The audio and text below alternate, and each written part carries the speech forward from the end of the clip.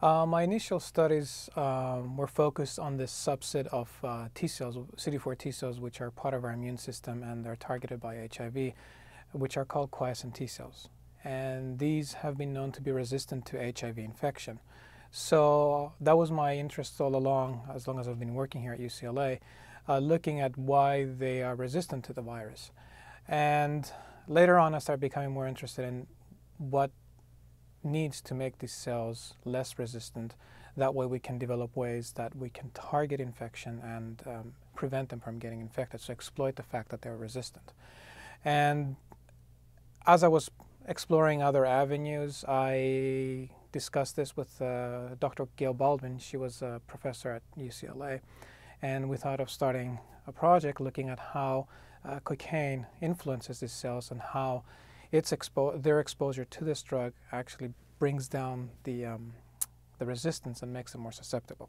And this is very important because they are the major population of cells in our blood that can be targeted by the virus. So this is how it all started.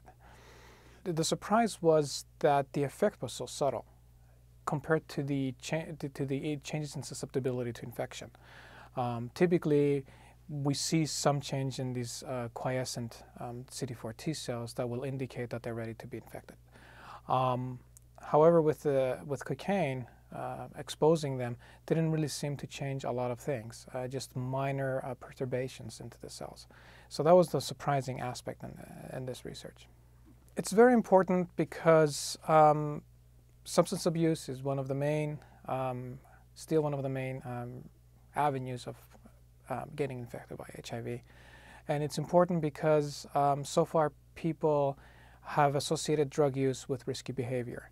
And our studies have shown that it's not just risky behavior.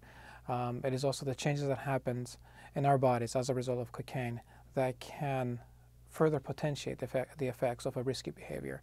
And with these studies, at least it sets a foundation where in the future we can pursue other questions of how cocaine influences our body's defenses, how cocaine influences how the virus not only replicates, but how it becomes more resistant, and if there are any other ways where we can target and treat these sensitive populations, for example, pre-exposure prophylaxis to antiretroviral drugs, or what we do next afterwards. So this has major avenues that we can actually pursue in the future.